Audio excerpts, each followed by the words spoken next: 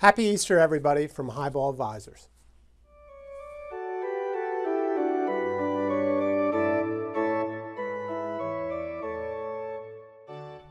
Welcome, everybody. Have a happy Easter.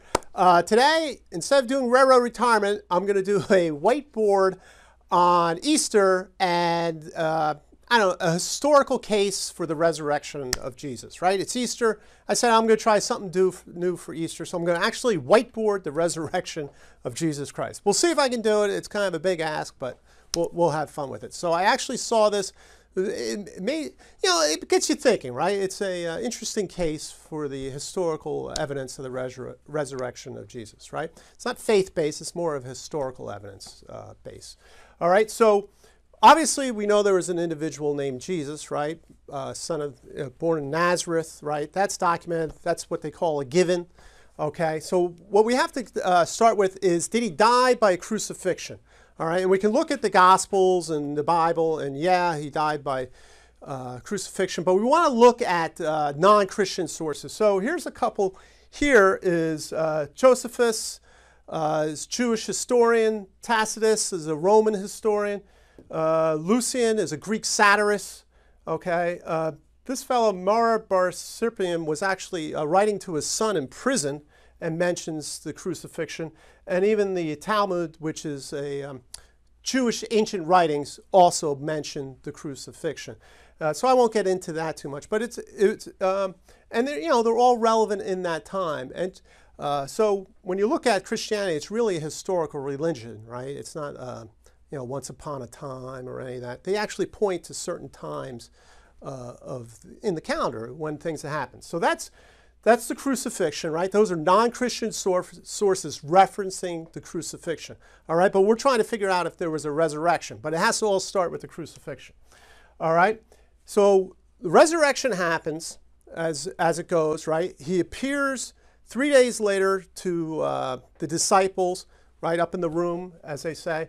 So what do they do with it? They claim it, right? So Jesus comes, talks to them, they believe it, they claim it. So how do they claim it? They claimed it through Paul, and I'll get to Paul in a second.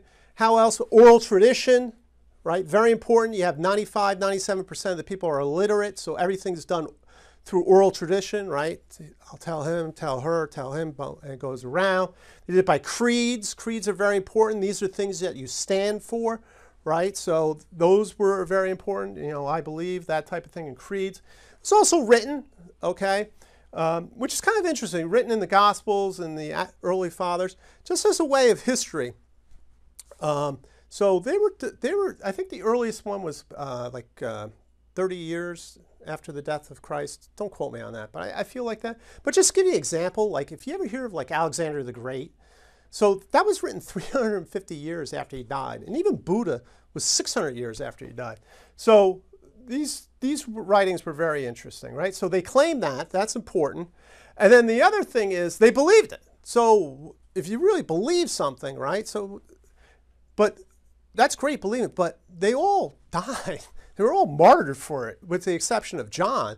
So, I mean, they were just ravaging early Christians, as you know, right? So, that's tough to go on a fake there. So that kind of gets you to thinking and go, boy, they must have really believed that if they're all willing to die. And, obviously not pretty deaths either, stoning and things like that. It wasn't, any of that. So then I think the conversion of Paul is very interesting too. You can look at that one, that conversion story. Saul of Tarsus, comes from a very prominent family. They moved down to Jerusalem, becomes really one of the top students of the lead rabbi in Jerusalem. So, at that time, okay, life is set. If you have that position, you're one of the head Pharisees, or going to be eventually. They're grooming you for that position. So that's a huge position. But something happened to him, right, on the way to Damascus, because he's been persecuting and prosecuting Christians, because the religion's spreading now, right? And something has happened, okay? And from Paul, reading, his letters and stuff, right? Jesus appeared to him. All right, and so he went away and had to really rethink his whole life. I mean, I think he went away 2 or 3 years before he reemerged and put all the pieces together. But once again, he goes all around the Mediterranean. Not only that, he's getting hassled, he's getting suffering injuries, he got shipwrecked, and eventually he gets beheaded in Rome. So once again, here's a guy who had everything. Something happened to him, and now he is, nobody's more responsible for the growth of Christianity than Paul. It's probably not even close, to tell you the truth. So that's very interesting. And then you look at another one, was a family member of Jesus, James. Some people say he was a brother, some say maybe a cousin, but very well inside the family of Jesus somehow, and was a skeptic, a devout Jew, did not believe what Jesus was talking. Jesus appears to him, as the story goes, and he's now a convert. Not only is he a convert, he becomes one of the church fathers, right? Starts help building the churches along with Peter and Paul, obviously. And once again, he dies. He gets martyred for it. So another individual who's willing to put everything out on the line to get martyred. So very, very powerful stuff. And then finally, the empty tomb, right? Body has to not be there, right? So what happened? So Christianity is taking off, obviously. They killed Jesus, very important to the story for the resurrection, right? They have to kill him. And as Christianity is taking off, now these people are claiming, right, after the 40 days, around 45 days, they're claiming that Jesus is resurrected. Jesus is resurrected. They're all saying that, all right? Well, if you're the Pharisees or the Romans, well, this isn't good news because all these people are saying this. That means he's God, right? So all they have to do is go in and get the body, bring it out, and say, here you go. And what happened was they didn't do that, right? And so that was a big thing.